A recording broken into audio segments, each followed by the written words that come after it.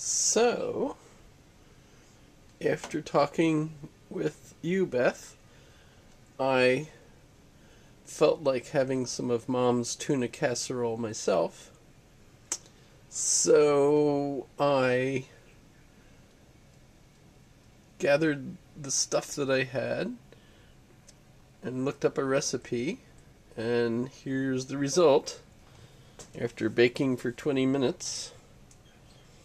But there were some differences. I had to use lasagna noodles.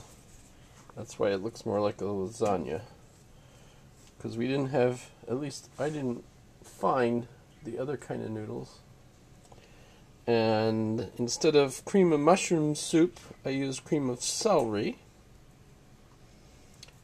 But I did put in a can of peas and the 3 cans of tuna,